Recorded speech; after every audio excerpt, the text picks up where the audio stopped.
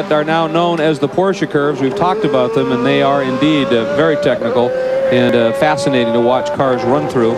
There is the, whoa, a little bit of oversteer on the exit of the Mulsanne hairpin as they are heading back on that run, essentially through Indianapolis and Arnage and eventually to the Porsche curves, as we are talking about.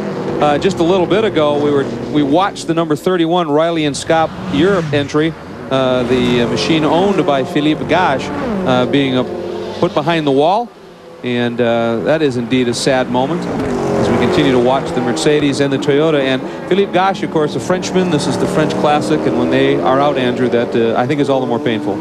Yeah, we're looking at Gary Formato sitting. Comes up at 1 p.m. Eastern, and we certainly hope to see you back here at Le Mans as well. Oh, and boy, I can look tell at the you, way that car bounces down the road. It's unbelievable. I can tell you there are any number of young hot shoes in this race that would like to win here in order to use this as a springboard for opportunity to get into Formula One. This is the Bouchou Heidfeld Dumbrett car, and believe me, Nick Heidfeld, who is winning Formula 3000 races right and left right now for McLaren, in that has every chance of getting up into Formula One. He's their test driver right now. Were he to win this race, that would be the kind of general publicity. I mean, right now he's known to the insiders of the sport, but it would be the kind of wide publicity that would make it very possible to make him. Oh, I could see that coming a mile off. He just didn't see him there at all. Isn't that something?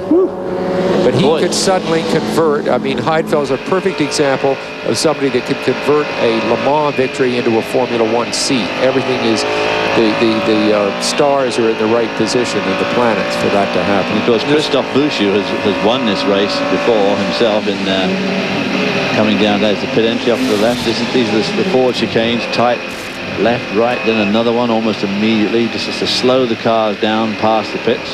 Look at how hard they work, guys. Isn't that amazing? I mean, they're just not cruising at all. Absolutely phenomenal. And what was fascinating me was that before he had that moment right here, let's go back and look at that. David, you can see, well, he came from way back. Yeah, and at this point, obviously, the guy in the Viper has not seen him. Now he has. And of course, moves over here to let him through before he comes out there. He actually puts the brakes on. Now, on that replay, if you look right by the wheel, I don't know if, well, nope, it's going to cut away with that digital indicator. The thing that amazed me about how fast those Porsche curves are, that right-hander before he got into it with the Viper, fairly tight turn in there, and I was watching that indicator, and it went from third to fourth, not third to second. That is a fast section of track. Twisty, very fast, yeah. Though it may be. Well, you got to think these guys are lapping in the region of 150 miles an hour around here, and every time they slow it down, they add another chicane or whatever, they still get that average right back up around about 150 miles, which is quick for any circuit. It's remarkably quick. You know, we've been talking about what a great performance the number 17 BMW has put on, and arguably the quickest driver, the team leader, he hasn't even been in the car yet, but he's with him. Just a remarkable driver. He didn't have a long stint in the CART IndyCar Championship, but he was very quick there, and certainly was remarkable at Sebring this year. The number 5 Mercedes currently running in the 4th position. The car, Sam, you were alluding to. We're back on board.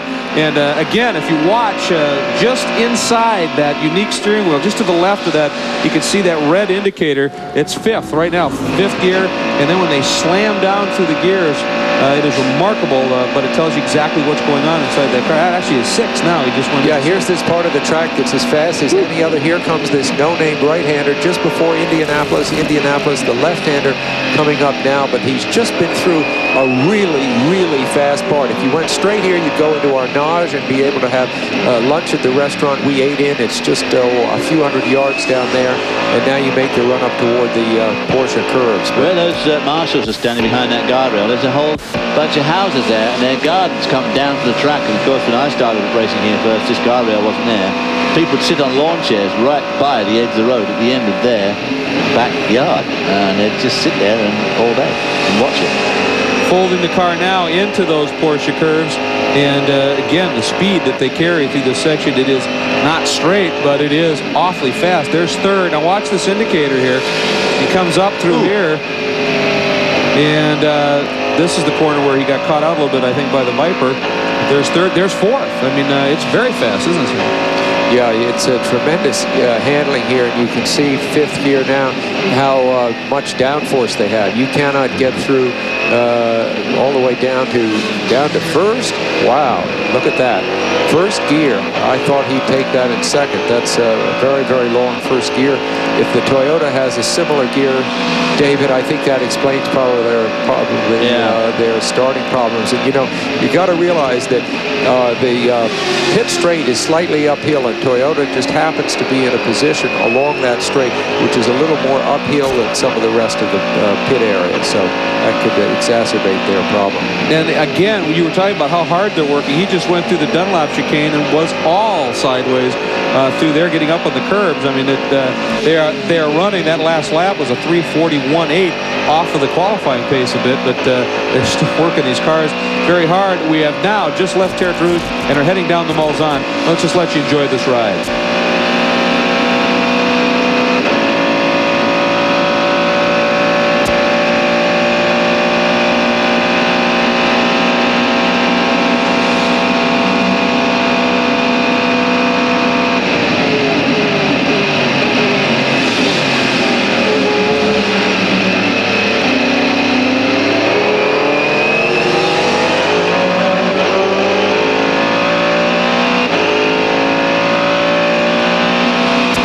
Let me just tell you how you feel when you pass a car like that, even if it's a much slower car. You just feel great. You know, it's just great to blow somebody off like that. You also feel annihilated him. Slight sigh of relief, too.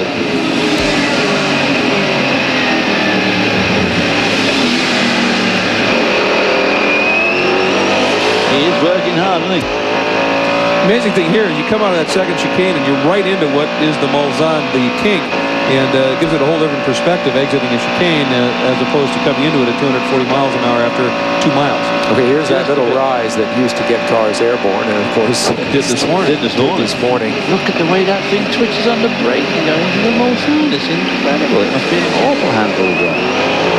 We're coming around now. We're nearly completing a full lap to give you an idea of what 3 minutes and about 40 seconds feels like to accomplish an 8-mile drive through the countryside.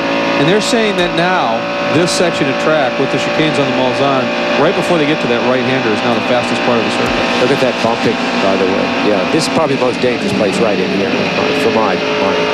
That no-name turn before Indianapolis. Indianapolis is called that because it's a left turn with banking. It's a slightly banked in honor of Indy with that. It's nothing like an Indianapolis turn at all. There's that first gear at Arnage. Wow, that was a great ride, a great experience to ride around with a Mercedes-Benz. Well, look at the closing rate. That's one of the GTS cars, and well, they exist if you catch them at the wrong time in a braking zone, but otherwise they almost don't. I mean, the closing speeds are so incredible. Yeah, that's where that 45 seconds a lap difference comes from. I mean, that guy is now 3 turns back. And by now he's 4 turns back, and the next thing you know, he's a piece of dust. Now this is the approach here into that Ford chicane, and this is some incredibly hard braking into this section. You go down to second gear here, and then first for the second of those 2 corners. There's the left-right, and a little bit of gas, and then here it's hard braking. The idea initially behind, of course, the Ford chicane was that Ford had set this all-time distance record with their big cars, and they thought if they paid for a chicane, that would keep their distance record intact. It did for about a year. And boy, you can take a look as Andrew Marriott 338's turned to 338.8, which is only a 10th off of his best lap, or that car's best lap of 338.7. But McNish turned to 338 flat, and once he got by him, I bet we're going to see Mueller start to tail off once again, run in the 339s, 340s, and work on that fuel. On board now with the Mercedes, and boy, there's that bumpiness once again. It really, you can see how the road there leaves those rubber marks on the road there where the tires break traction on the way into that corner.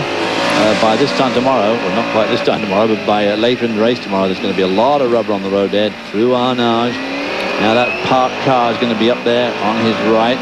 There it is, just under the bridge. There's the gardens coming down to the track edge as he sweeps up here, downhill here for this left-hand kink. And another little left-hander here, and then you sweep right into the first force curve. Mighty curves, these. Dab of the brake, down a shift probably, and then really hard on it through this first right-hander, then this left-hander over the bridge. Great curves to drive quick on. David, this is where, when you speak of the marbles that get outside of the line, boy, they really happen through here, and in particular through the two chicanes. Oh, he was in trouble there for a second. That's an awful lot of steering. It happens right in here.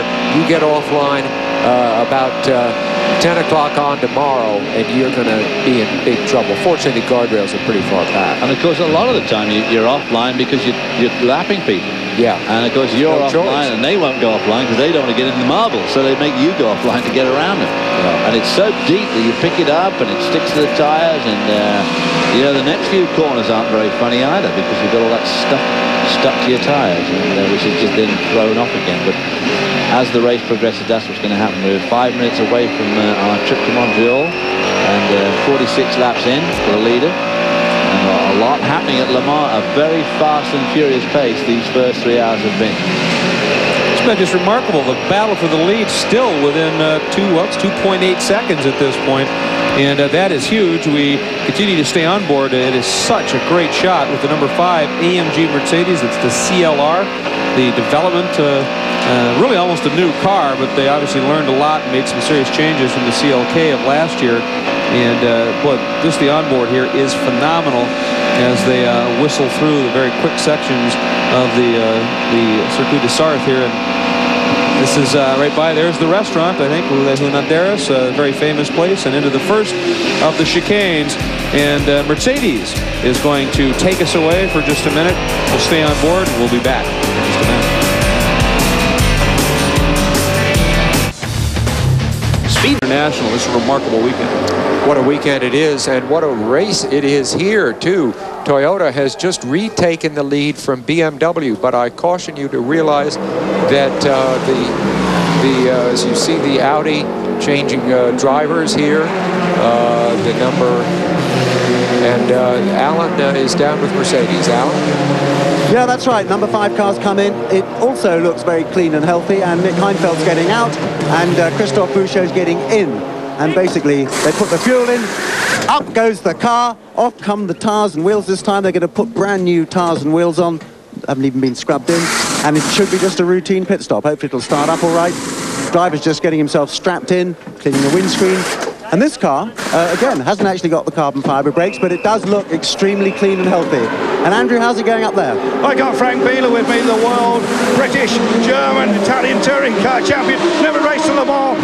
Frank, your first time thoughts of Le Mans?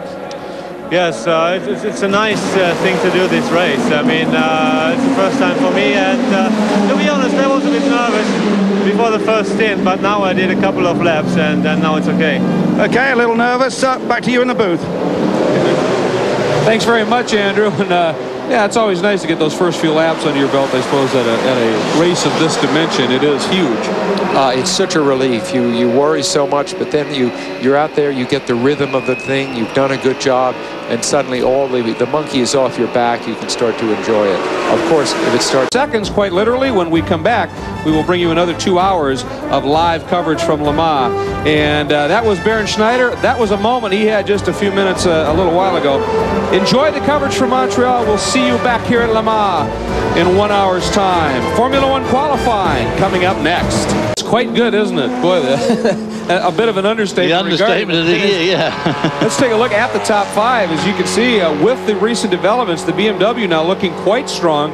Its lead, this is the first time we've seen it over 30 seconds, and it's now almost a minute 10. And it is not anymore over the number 2 Toyota. It's over this car, the number 5 Mercedes from AMG Mercedes Motorsports of the previous Le Mans winner, Christophe Boucher, and the 2 rookies, Nick Heidfeld and Peter Dumbreck, who have done a brilliant job. The number 2 Toyota with that stop has slipped to 3rd. The number 6 Mercedes is 4th. Which was a language I'd never heard before. Putting it in perspective, how do you rate the last couple of years, and particularly this year, with all these manufacturers? It is kind of a renaissance, do you think, for the race? It is, but, you know, the man, they've smoothed out this Mercedes here. It's not bumping so much. I feel better for them now.